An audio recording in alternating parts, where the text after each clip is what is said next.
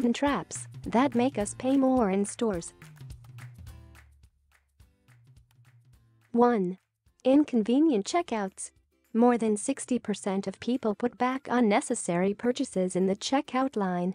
To strip customers of such an opportunity, checkout areas are made so you can't put unnecessary things anywhere else, especially if your purchases are in a cart. 2. Rest without a rest. Food courts are meant for you to rest and have a snack before continuing your shopping. However, you won't be able to spend much time eating. Uncomfortable seats, little space between the tables, noises, and echoes all do their job. This helps shopping malls keep people browsing the stores while having a constantly changing flow of customers. 3. No windows, no clocks.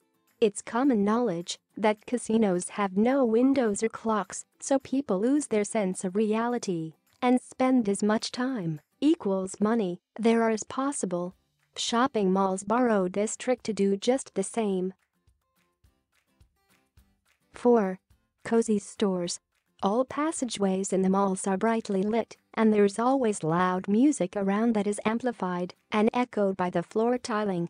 But as soon as you enter any of the stores, the floors become softer, the lights too, and the music is suddenly calm and pleasant.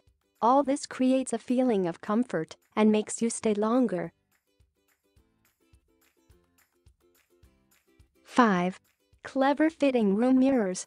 Sad as it is, fitting room mirrors are made specifically to make us look slimmer, more tanned, and taller.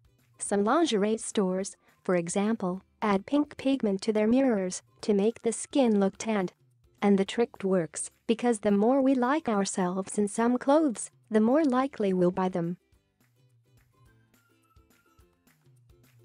6. Replacing the goods. If you buy your stuff at the same store for a certain time, you know exactly where everything is, moving straight to your mark without looking around. When the store shuffles the goods, you have to search for those you need, filling your cart on the way. 7. Thought-out lighting. Everyone knows the best bananas are those of a certain tint of yellow. This also applies to other fruits and vegetables, and shop owners know this well. The issue of imperfect colors is solved with lighting. The right light can make any goods look better. 8. Artificial demand. Let's take juice shelves as an example. Ever noticed those empty spaces between the cartons? We tend to think it's because the juice is popular as it's so good, and we take it for granted. Alas, most of the time it's the store employees who remove the juice from the shelves to create the appearance of high demand. 9. Manipulation based on a lack of confidence. Mirrors outside the fitting rooms play an important role in sales. If a person is not too confident or just doesn't look great, their constantly appearing reflection will remind them of that. This trick literally makes them buy something new to improve the situation. 10. Playing contrasts.